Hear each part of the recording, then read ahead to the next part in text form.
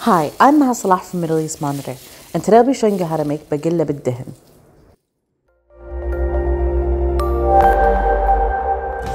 Continuing with our breakfast series, we have another delicious offering from Iraq today, Bagela bil Dihin, which translates literally to beans and fat. This definitely sounded intimidating to me, especially because I'm not usually a fan of fatty breakfasts or ghee, but I was pleasantly surprised by how delicious this is.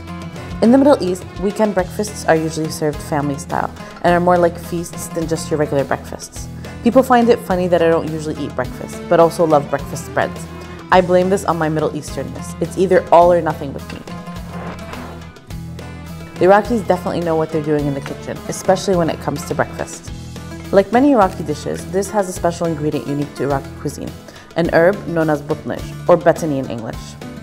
It's part of the mint family, although it doesn't taste like fresh or dried mint. It has an earthier and slightly bitter taste that adds such a delicious touch to this dish, unlike anything I've tasted before. You could substitute with dried mint in a pinch, but it's definitely worth trying to find it at your local Middle Eastern store or online. The ingredients are pretty simple, but for the best result, it's important to get the correct ones. For the fava beans, the bigger the beans the better, as they will remain intact when cooking.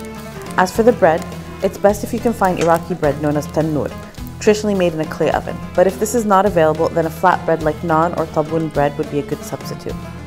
As for the eggs, some people like to scramble them and others like to cook them almost like an omelette. I prefer the latter, but this is up to personal choice, as is the way the plate is assembled, with some preferring the eggs over the beans and others the beans over the eggs.